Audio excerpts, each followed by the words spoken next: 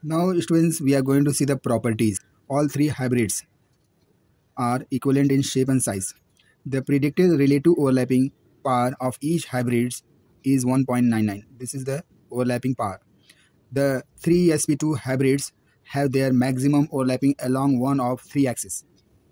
All these axes are lying in a plane of p orbital being used in the formation of sp2 hybridization. These are the very important properties, students. If hybrid orbitals rotate by 120 degree, would be exactly superimposed. That means they will form bond angle is 120 degree. Now students, we are going to see the examples. The first example, students, we have taken here boron trichloride, that is BCl3.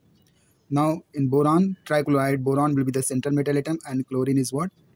It is at the around the boron. Boron atomic number is 5. Its electronic configuration will be 1s2, 2s2, 2p1. Now students, when you see the ground state electronic configuration of boron 5, that is boron atomic number with 5, it will be 1s2, 2s2 and 2p1. Understanding students, this is the block diagram. That means here 2s2 and 2p orbital will participate in the bonding. Understanding, these are the non-bonding orbitals. Understanding students, that will be as it is. Now what happens to students when three chloride atomic orbitals are approaches towards the boron? There will be the excitation of the electrons will take. The electrons from 2s will excite and it will go to the p orbitals like this. So excited electronic configuration of boron will be 1s2. That will be as it is. Here it will change. The 2s2 will becomes 2s1 and 2p1 will becomes 2p2.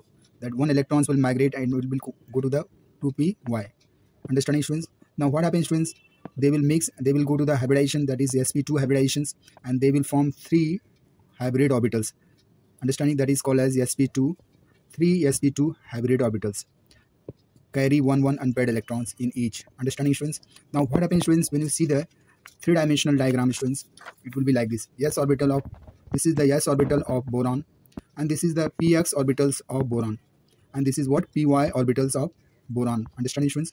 All these spp orbitals will hybridize and they will form three sp2 hybrid orbitals. 1, 2, 3. So these are the three sp2 hybrid orbitals of boron. Understanding students? These three sp2 hybrid orbitals of boron, students, they will participate in the bonding with chlorine. Atomic number is 17. The electronic configuration of chlorine, students, 1s2, 2s2, 2p6, 3s2 and 3p 5.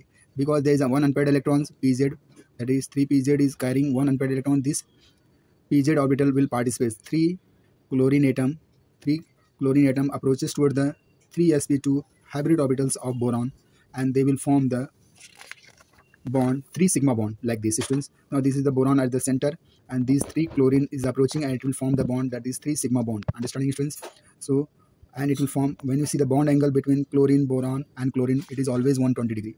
Understanding students? So there will be 3 boron chloride bond, that is the sigma bond, and there is a chlorine boron chlorine bond angle is 120 degree. And when you see the shape students, what is the shape? It looks like a triangle. So it is a triangular in shape. These are very important students for the examination point of view. If it will come in examination, you will get the full marks. This much information is enough for the examination. So if you like my video, please share it, subscribe it. Thank you very much. Have a nice day. God bless you.